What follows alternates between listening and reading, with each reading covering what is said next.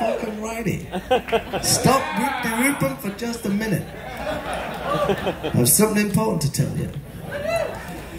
I've got more drugs in my suitcase than I've ever had in my entire life. That's not a word of a lie. I shit you not.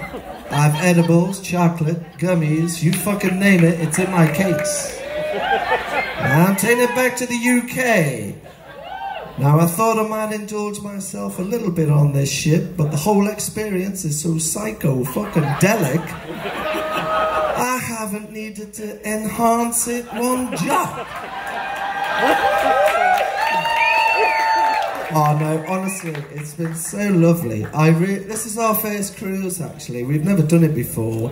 I've never been on a cruise at all, and I wasn't really expecting great things really. But I must admit, it's been absolutely lovely, meeting all the fans, and I'm so shocked at how well behaved everybody is, and all the effort that goes into the costumes and the game playing and stuff. It really is amazing. Honest to goodness, ladies and gentlemen, if this was Britain, the place would be fucking trashed. They'd be fighting every fucking evening.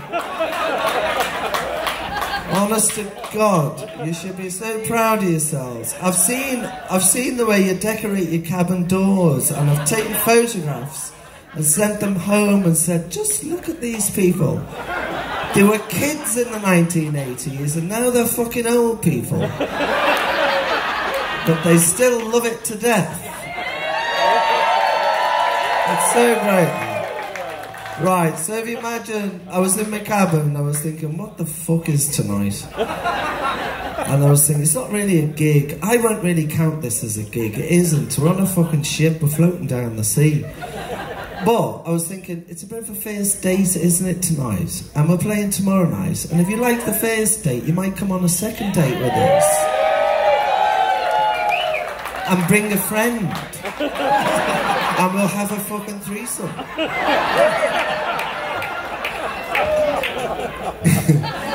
Why the hell not? Fucking hell, time is running out.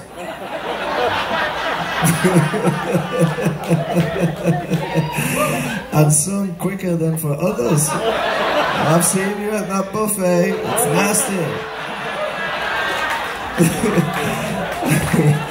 For fuck's sake, get on some of that Raisin Bran fuckers.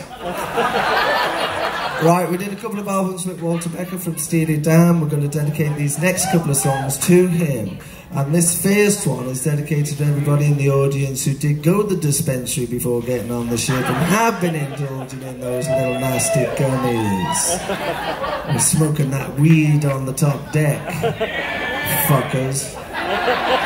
You and the Das Capitan. Strength of character.